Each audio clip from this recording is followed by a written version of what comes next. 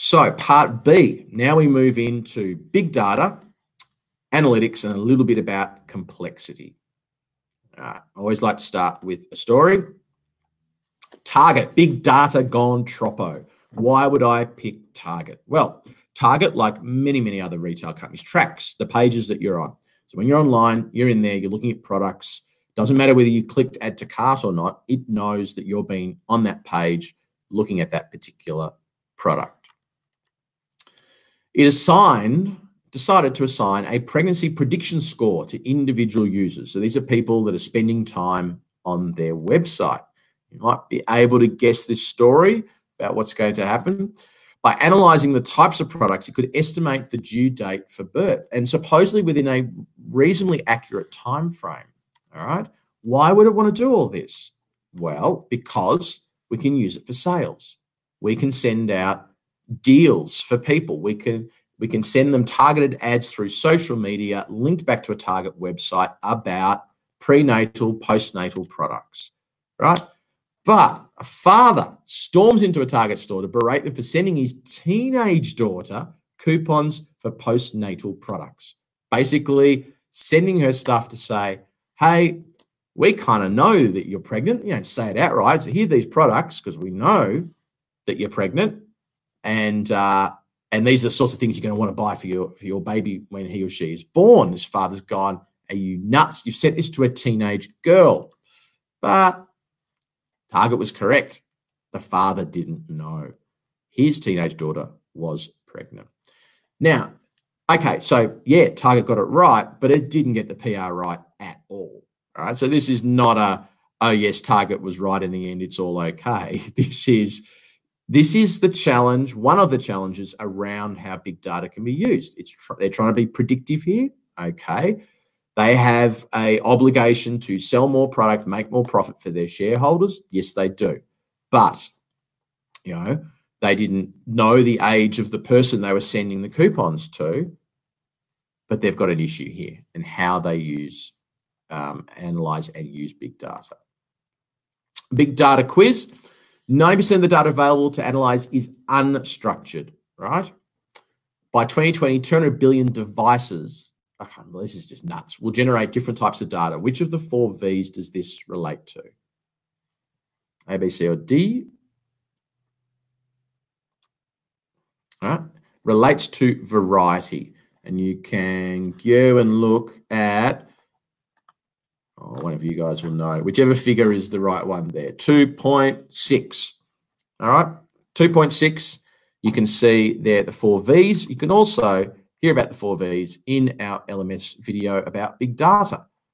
All right, which has got some horrible acting by me in it, but it's trying to make the point about how we're tracked, how big data can be used, especially in things like retail. It's going to be used, it is being used everywhere, but retail obviously is a key area because the more you can segment and target and focus onto your customer, if you can get me when I am thirsty and I've had a long day in the garden and I just would like a cold beer, and target me at that point, think about my purchasing behavior, my decision making at that point. I have an inherent demand that is more concentrated at 4:30 in the afternoon, the sun in my backyard, than I do at 9 the next morning. All right, when I'm not going to want a beer. All right, that's all I need to do in that section because I think it's fairly short. What it moves into now is this idea of complexity. So we wanted to make sense of the idea of a complex problem. Again, I'm going to try and apply it to something because this is a difficult little bit of material here. There's a LMS video with Courtney that'll help, so have a look at that. Complex problem. They sometimes get called messy problems, wicked problems. It doesn't matter. Just think of it as a complex problem. Ill-structured. What we mean by that is that it often doesn't have a defined start and end. Okay, it is messy like that. There are different key attributes. I'm going to talk about 8. I think the study guide talks about 4 or 5. It doesn't really matter. Let's just give you an idea of how you can look at something and go, oh yeah, that's a complex problem. Right? Nonlinear, interrelationships, connections. I've picked this one because I think it's a massive problem for Australia, as it is for countries like the US and the UK. Okay, it's a messy problem. It's complex. It's obesity in our country. The boundaries are unclear. The problem's often ill-defined. In that sense, yes, you can say someone's obese, but you've got to go to a broader thing of what does a healthy society actually look like? There's smaller interrelated problems. How do you become obese? Well, you don't eat healthily. That's one way. What about you don't exercise? What about you come from a disadvantaged background? Okay, how does this interrelate? Well, you don't have much money. What's the cheapest meal you can get? Probably Macca's. You live in an outer suburb of the city because the rent is a lot cheaper for your parent or parents, right? Where do these guys set up their stores? In exactly those places. Actions to fix have unforeseen consequences. In Australia, we have started this debate and then it stopped and we'll start again. Should we have a sugar tax, right? We won't have the debate because it's just me here. Yes, we should have a sugar tax because there's a direct impact with a reduction of types of foods and a healthier society. And it's been seen already to have shown that overseas. But is there an unforeseen consequence that we're targeting poorer people because we end up targeting these people unfairly, charging them more for food when they already don't have that much money to go and buy food? We're saying to them, hey, you should be healthier. By the way, it's going to cost you 30, 40% more to purchase fresh fruit and vegetables and be healthy. There's overlap with other problems. Like I said, there's overlap with physical ailments, with mental health, with socioeconomic problems. You can't solve these things in isolation. It requires a mix. It requires sometimes tech. It normally requires social activities, economic stuff. It requires thinking about values. In the end, a complex problem does result or require often a paradigm shift, a fundamental shift in behavior. Okay. It also requires in us, people, taking a certain amount of responsibility for them. Now, there's a weak model. I've actually kept these slides from last semester, this bit. It's now, I don't know why, but it's now 7 steps in the study guide. It was 8. The only thing they did was make step 1, noticing and bracketing, instead of what it used to be. Step 1 was start with chaos. I can't explain why. So I'm leaving it as it is. Starting with chaos means you accept there is more information to find. There is more to this problem. It is ill-defined. It is non-linear. You accept that, okay?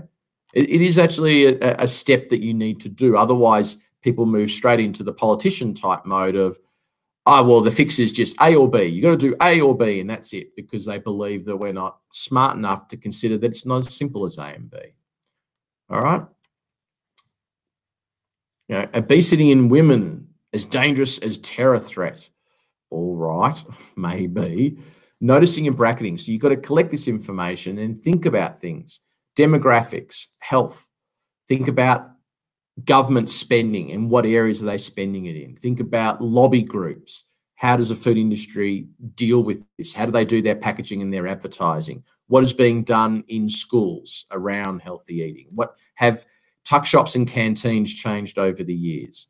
You move to this idea of labeling. You've got to bucket the data or put it in bins or buckets, right? You have to label it in order to be able to show the relationship, interrelationships, interlinks between different data sets. That enables you to find key areas of focus, right? Otherwise, you can't make a decision that maybe you need to look at fast food advertising on TV. How do you come to that decision, right? One way is you just say it, yes. The correct way is that you actually have to go back and you have to look for all that data and start to bracket it. But even then, you're not sure. So then you need to look for patterns. Okay, that's what being retrospective means. Preceding patterns, how do we link between obesity and different actions that we take as individuals or as government or as food companies? Now you've got to connect the ideas to the experiences and the information available to start to come up with some key descriptors, some key statements, concluding statements. All right? There's a high concentration of fast food options in lower socioeconomic regions. These regions have a high percentage of overweight and obese people. Can we get to that statement and for it to be accepted or not? Social and systemic, right? This messy problem or complex problem has to involve community education, most likely, because we know it can't be fixed with one thing. To move to a paradigm shift, education will be part of it. If a government tries to just impose one fix, like a tax, right, they will probably get the boot because it will be jumped on in a negative light, whether it's by media or their opposition political parties or whatnot, or the public will jump on it and say, you can't just do that. There's no one thing fix here. Okay, taking action and communication. This is where trial and error needs to begin because you need to find out what's going to work and what's not going to work. This is where complex problems often fall down, okay? Because the risks of taking action is that something won't work straight away.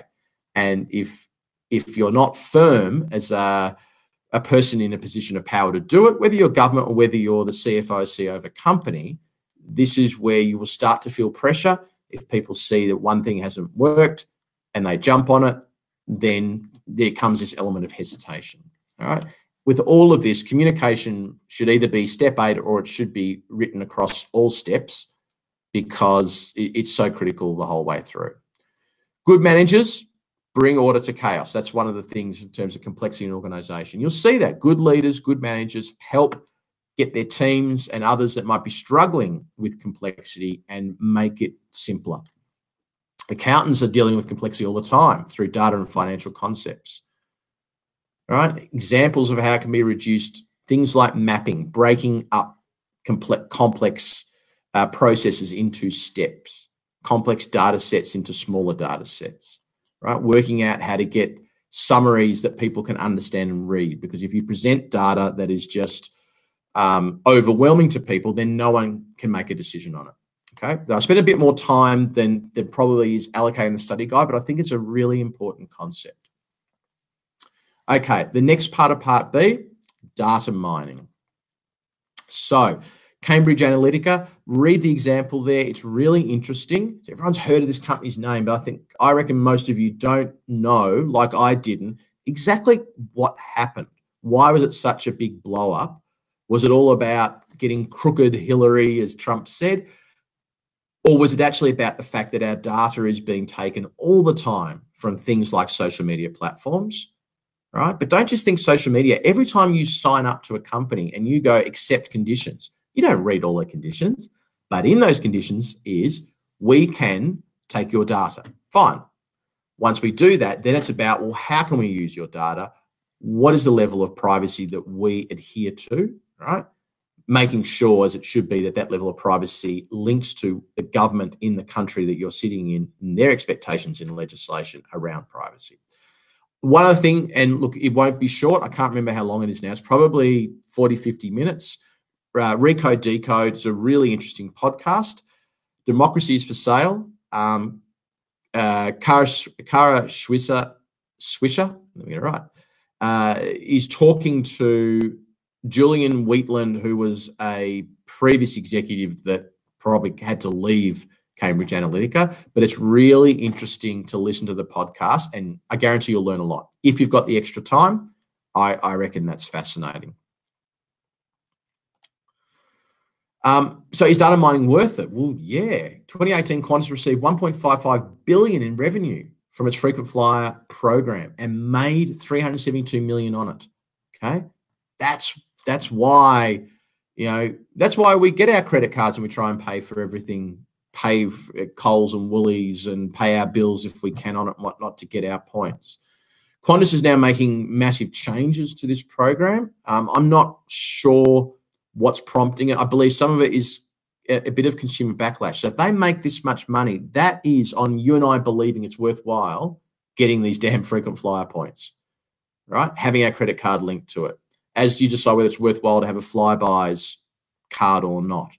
So I think what's happened here is that some people have got annoyed. I know one of the things is, because my wife did it, and that was around, you've got your points, but then you go and try and book a flight and it's near impossible because there's only a limited amount of seats. So I believe that Alan Joyce announced that they were going to release a lot more seats available for frequent flyer purchases, redeeming your points that you've earned on through the frequent flyer program. I think on the downside, they were going to require set higher point values for certain flights. So maybe it costs you 150,000 points instead of 125,000 points to get to Los Angeles, whatever it is. Certainly, you've got to have over 100,000 to really do much at all, right? But is it valuable? Absolutely. As an example in the study guide around Woolworths, all right, and why would these supermarkets, why would they even bother to think about car insurance, house insurance, to move to insurance products? And they're not. They get an underwriter. They don't do the insurance management. They're just selling you the premium, right? The big companies are still doing the underwriting. But why? Because they can data mine, because they know that people that purchase a lot of red meat and milk have a lower accident rate, right? For whatever reason. They're probably families who are purchasing for the family, the mum and the dad, and a number of children, right? Teenage boys that drink 2 liters, a liter and a half of milk every day. So for whatever reasons, they can link those two up. They can then, remember I said, focus and target a particular type of insurance product to these people and capture that market. People that buy, I think this is right, that buy lots of rice and pasta have more accidents, and no doubt they're probably male. So they'll have the data that's known to everybody, yes, that males, was it under the age of 25 or whatever, a higher probability of having an accident. Absolutely. But they're going so much further now. They're looking at every single purchase you've made on your credit card. What I want to talk about is machine learning, and here's a guy that does it with a watermelon.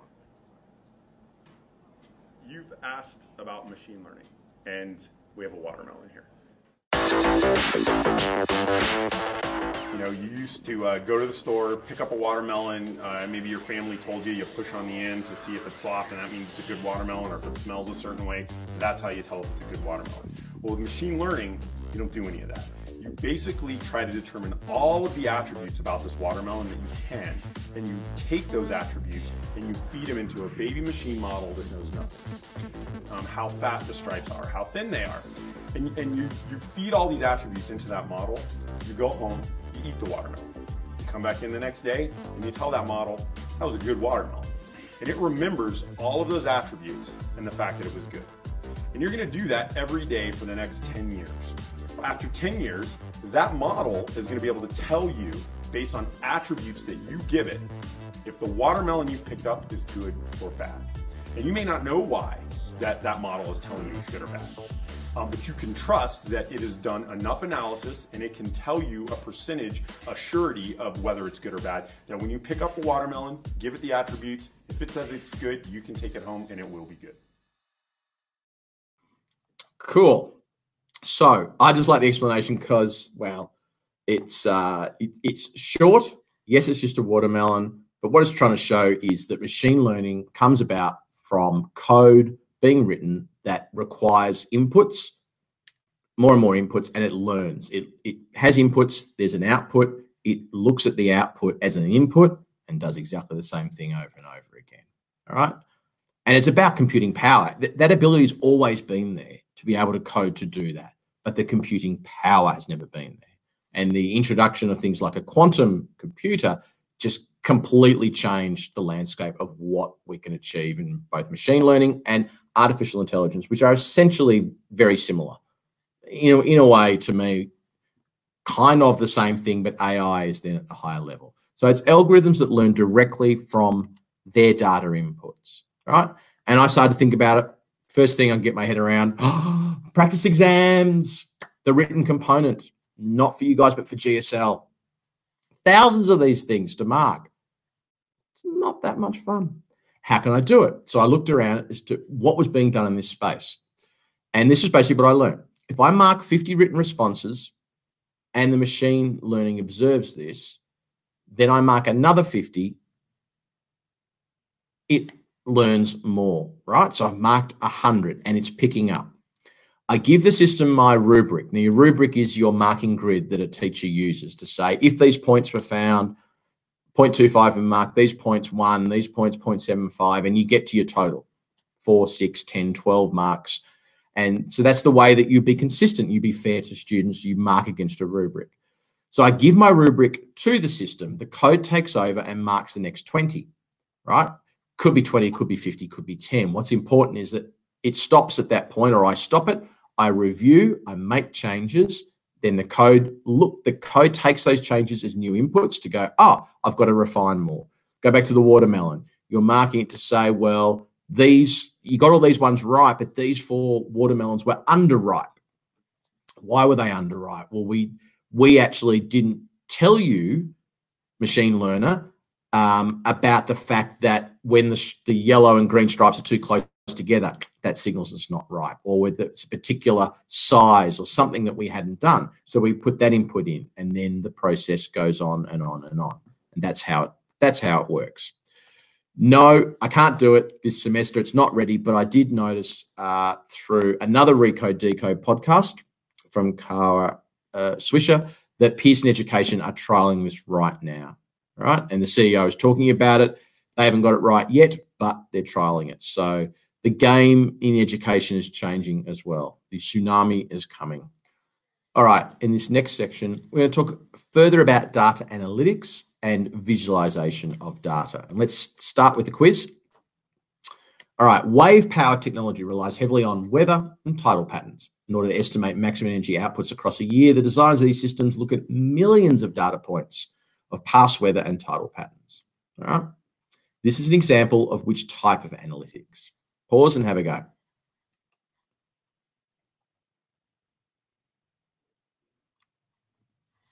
Okay, this is predictive analytics. We're looking at past data sets, trying to predict what's going to happen in the future so that we know when maximum energy outputs are going to be across the year. When our tidal machine is going to work really well, and when are they not going to work so well. So 3 types of analytics is described here in the study guide: descriptive, predictive, and prescriptive. All right. Try and think about it this way. Descriptive, you put the data in, you run basic calculations. Excel, that's a platform that you can use. Okay, so you jump in there, you enter the data, you write some formulas. Okay, even if the formulas are ifs, you can do a bit of visual basic coding. They're all formulas that are running calculations around the data points that you've put in to give you ratios, to give you a trend analysis or whatever it is. Predictive, you're considering things now like seasonality. You're looking at past trends, but you're now taking that to say, I want to estimate the forecast. So you've got to take in a lot more data points. You can't just look at a past trend of a month to then estimate what might happen 5 months down the track. How can you use this? Well, sure, things like customer behaviors. You're testing that. You're trying to understand, when should we put things on sale? When should we discount? What days of the week do I get a better open rate on our emails to you guys, to the students? All of this stuff I've done before in terms of the way that we use MailChimp. When we used to do sales campaigns, when we did them, how we did them, A/B splits, use of colors, everything coming back to what have I got in the past as a data point that I can estimate might be successful in the future. Prescriptive, all right, prescriptive analytics. Now, I think one way to think about prescriptive is to move in this idea of game theory a bit more, and the fact that you can have different nodes and you're trying to work out things like maximum payoffs. So you might know a bit about game theory and probability. You've got 2 choices. Don't worry about what this particular thing is. It's more just a visual graphic. You've got a choice where you can go down a path, 3 choices, 3 different paths, and then you reach another node.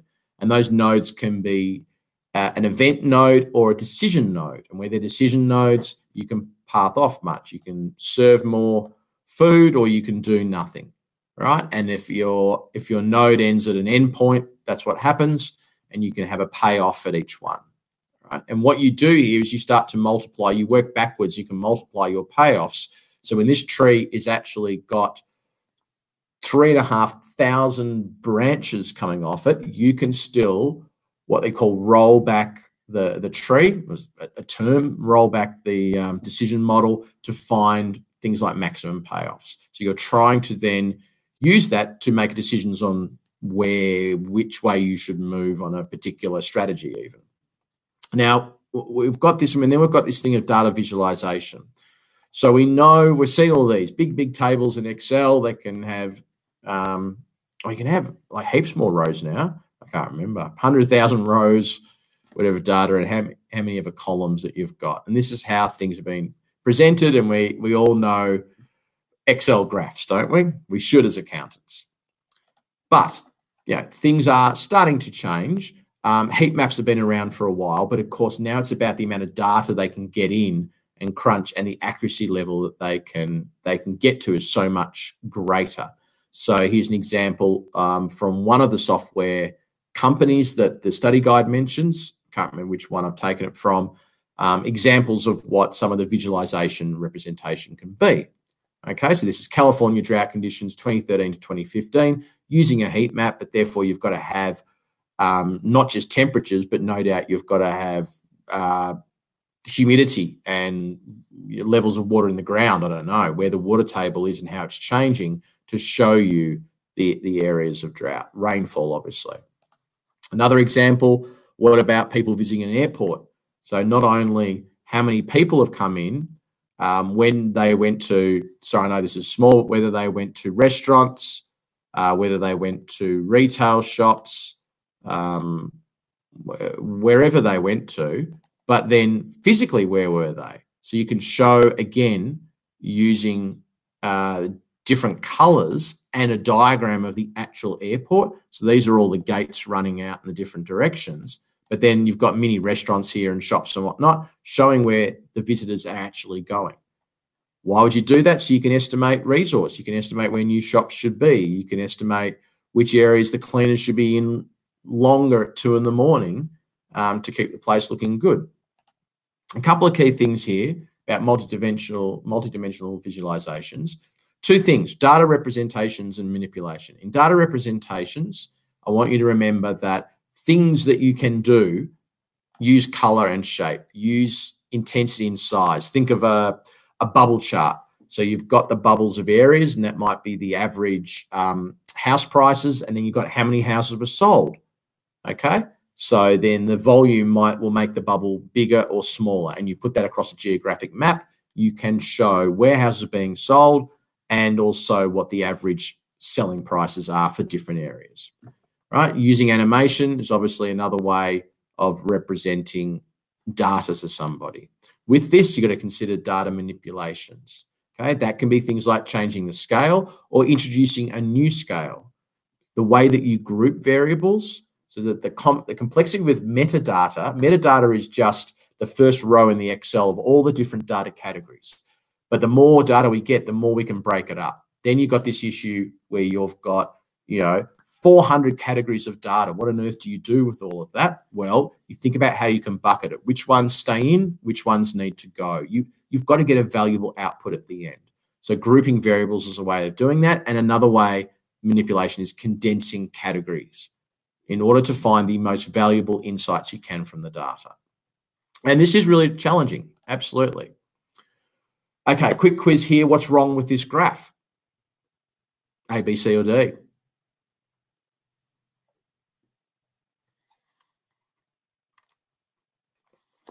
There is too much chart junk. All right, I know that term might sound weird, but it's in the study guide. So please have a look at that section on data visualization, and you'll be able to tell me what it is. But page 97, around there, 96, 97, chart junk, meaning that basically what they say is these funky looking 3D charts that we've all done in Excel at some time in our career are not actually that amazing, because it's difficult to tell the difference. Okay, so is this one higher or lower than that one?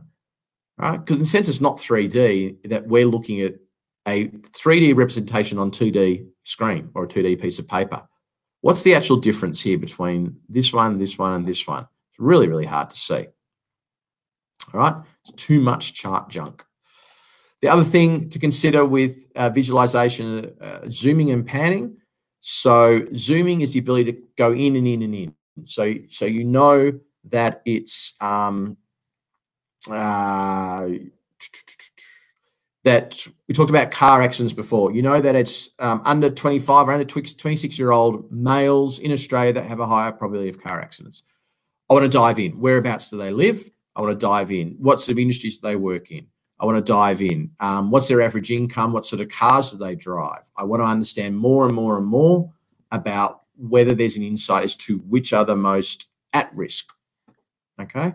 Panning is where you zoom the focus on other areas. So I'm diving in on detail, and then I can focus on other areas. Perhaps I have since sort of zoomed out and I pan across to consider weather conditions and other things in terms of the amount of accidents, and start to look at that. And then probably you would pan across and then zoom in again. All right, so they're the sort of two things that again, we've always done, but the power of technology, be able to do it with a couple of clicks, has changed stuff. Okay, we'll finish off this section with big data and accounting. So accounting applications, management accounting, documenting and understanding business needs, right? Assisting with data-driven decisions. That's what SMAs should be trying to do in terms of utilising and working in teams where you're interacting with lots and lots of data. And advisory services can be things like modelling improvements for business processes because you have all this data. So advisory, big data, Six Sigma, being able to go in and advise on how to make very, very small changes, but across a massive economies of scale, huge cost reductions. Improving tax performance, an area I don't know anything about, so I'm saying nothing more. Financial reporting, analysing transactions, all right? Audit, interrogating all transactions, reducing the chance of missing non-compliance. Audit's a big one to me because auditing is traditionally taking a sample, having a look at that sample. How do you know they got the sample right? There's sampling methodologies, and the partners come in and they talk to the board and chief risk officer about how they're going to do that. But the fact is, you're not analysing every transaction. And some people that want to hide things will always be able to hide it well, as we would know from all sorts of news stories in the financial services industry and a Royal Commission. Okay, there are 4 key areas and some sub-points to think about when you read that section towards the end here of Part B on big data and accounting. Summary of Part B, we had a look at target, and in terms of thinking about big data, where it can go wrong, and just putting this one up because I want you to again remember this idea of complexity in the weak model. Okay, that's those first 2 there.